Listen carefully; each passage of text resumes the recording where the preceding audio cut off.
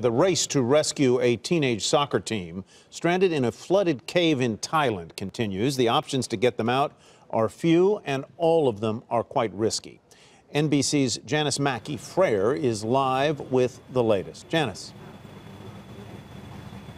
Well, this is a very critical 24-hour period with heavy rain in the forecast. The pumps have been going here 24/7 trying to get millions of gallons of water out of this cave system so that the evacuation of these boys and their coach can begin.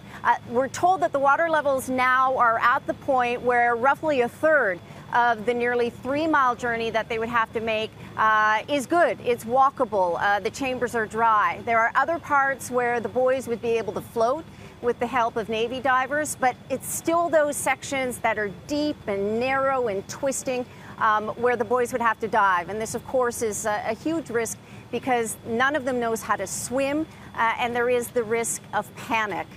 The water levels have been going down roughly a ½ inch every hour. Once the rains come, and it's inevitable that they're going to come, this is the monsoon season here, they could be rising 5 times faster than that. So that's why they know they have a very limited window of opportunity here. And some very tough calculations that are being made tonight, including the order of evacuation. Do they send out the strongest first, the youngest, the weakest? We know from the governor of the province that there are at least 3 boys and the coach who are still not so strong. They've been underground for 12 days now. They're malnourished, they're exhausted, so they're not sure they're in the best shape to make this sort of escape. So decisions are being made hour by hour.